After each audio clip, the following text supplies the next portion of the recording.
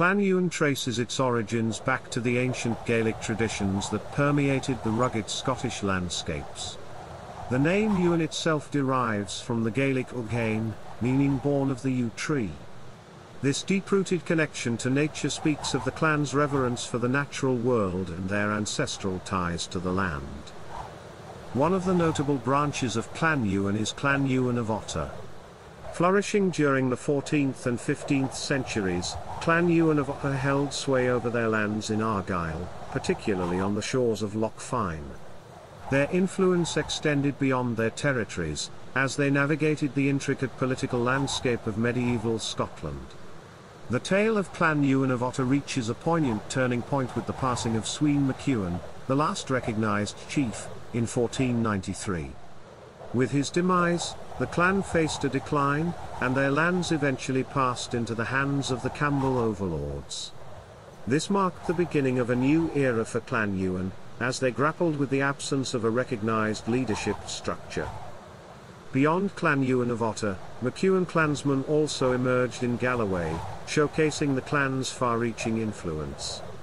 Figures like Patrick MacEwen, who served as the provost of Wigtown in 1331, further cemented the presence of MacEwens in this region. Their allegiance to the clan and their contributions to the local community bolstered Clan Ewen's legacy. An intriguing connection between Clan Ewen and Clan MacDougall emerges through their shared ancestral ties. Many MacEwens proudly claim descent from Ewan More MacDougall, brother of the MacDougall of Lorne. This affiliation resulted in MacEwens in Perthshire and Loch Tay being considered a part of Clan MacDougall, adding a layer of complexity to Clan Ewen's historical tapestry. Clan Ewen's cultural impact extends beyond their political and territorial pursuits. The clan nurtured a deep appreciation for the arts, particularly in the field of bardic poetry.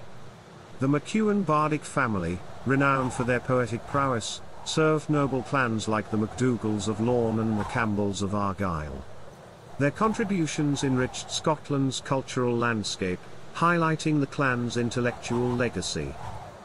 Though Clan Ewen no longer has a recognised chief, the flame of their heritage continues to burn brightly. Today, various clan societies and organisations work diligently to preserve and celebrate the legacy of Clan Ewen.